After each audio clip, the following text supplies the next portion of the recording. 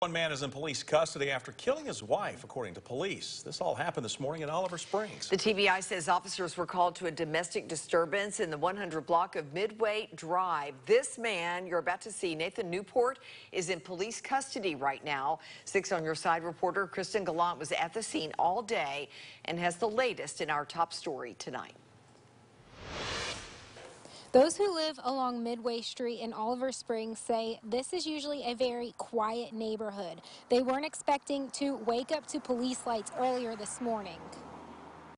When you hear somebody getting killed, it's terrified, especially this close. Nancy Langley woke up to police lights piercing through the trees and her road blocked off. All I know, somebody called around about 5:30 or 6, said they heard gunshots.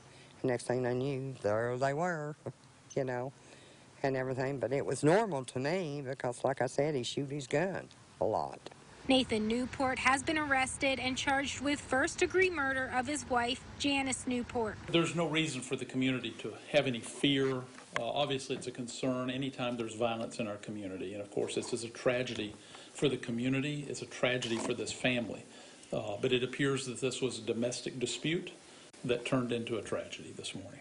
Police Chief David Laxton says multiple agencies, including the Oak Ridge SWAT team and TBI, responded to this infrequent level of crime. They do happen. You have domestic situations that turn deadly. It is something that can and will happen. Oliver Springs is a small, quiet town. However, you know, here recently we've basically had a homicide about every 2 to 5 years. You know, that's not unheard of for, you know, rural communities. Nancy said she spoke to her neighbors a handful of times and never thought something like this would happen so close to home. When I seen him out, you know, I spoke to him and he was always kind and polite, you know. Never thought they had any problems.